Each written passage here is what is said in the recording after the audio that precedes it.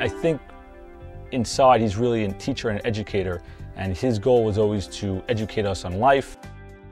The thing that he stressed in our first tryout was, we are student athletes, but let's be clear, the student part comes first.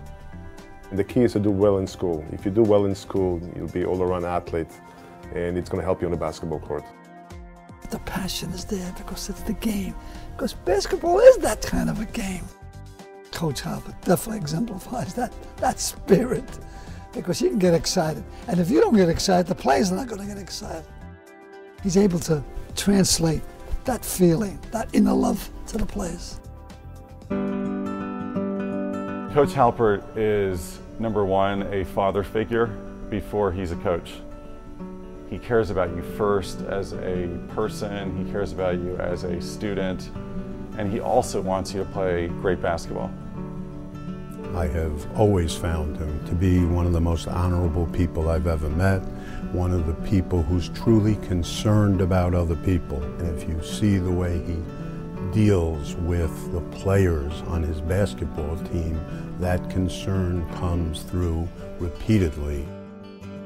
People ask me all the time, it's like, oh, it must have been so tough playing for your father, but I don't really feel I had such a different experience than everybody else, because I think he really was like a father figure, and you know, he really was there for his players, same way he was there for me. Coach Halpert and Aviva Halpert, I view them as my parents. There was a period of 7 years of my life, starting in sophomore year of high school, all the way till I got married, that they really played that role for me. I went through my lifestyle based on him and the way he lives. I really owe everything to him. He meant so much to me.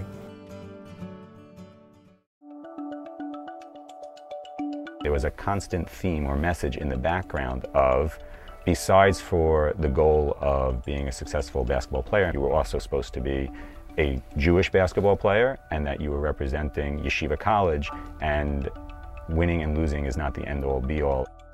When you go to the park to play basketball, you know, some people may know you're Jewish, some people may not know that you're Jewish, but when you go to Yeshiva University and play for the basketball team, you have a unique opportunity and great responsibility to represent the Jewish people. One year we won our first 4 games. So Johnny calls in a score to the New York Times, Yeshiva 64, Stevens Tech 48. The guy says, way to go Yeshiva, you're 4-0. So Johnny says, who are you? He says, I'm Jewish, I follow Yeshiva. So when we heard that, we said to ourselves, you know what?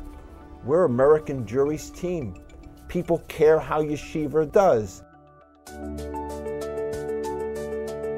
Coach Halpert always stressed the concept of team first, individual way back second. And it didn't really matter what your personal statistics were, whether you were a great scorer or a great rebounder, you had to play within the concept of the team.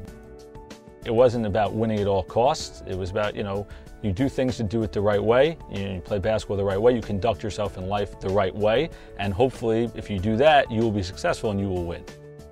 There were many games where we were up by a lot of points, and he felt very strongly that we should not run out the score, because that's a lot of time they used to do it to him. And what we learned from it is that you gracefully want to make sure that you win, but at the same time, you do not want to humiliate anybody on the other side. And to me, it shows a character of who he is.